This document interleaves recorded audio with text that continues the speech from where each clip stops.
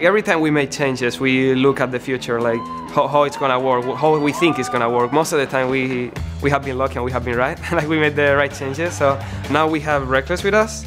Hopefully this is the same again. We get him, we improve as a team, and we get to that point where we play even better. We've been waiting for him. This is why I switched from AD to support, actually. And yeah, I'm really looking forward to play the Season 4 because I think it's really promising. Some people was expecting him to be like super good, and he is super good, but it changed the team. It's not the same. You could see on IEM Cologne, we were not that great. We beat CLG, but still I think we didn't play our best. It's not that easy to swap a player because you have to adapt to the team. And yeah, now I feel really ready and we're ready to play against C9. From IEM Cologne to now, we have been improving like hugely. Like there's no comparison to how we were at IEM Cologne to how we are now.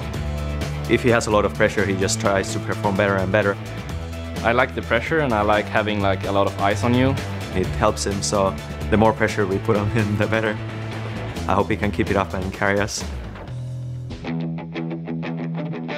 So our game is going to be the one that decides if Europe or America wins. There's a lot of pressure on this whole match because it's up to us to represent NA. We basically determine who wins this entire war, I'd say.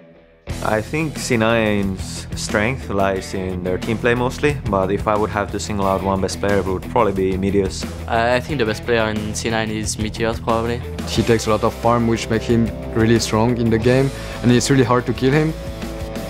The only one that stands out, I think, as a star would be Xpeke, just because of what he's done over the past years. The backdoor, Kassadin, and stuff like that. Like, he makes really crazy plays. I don't think they have a clear-cut best player.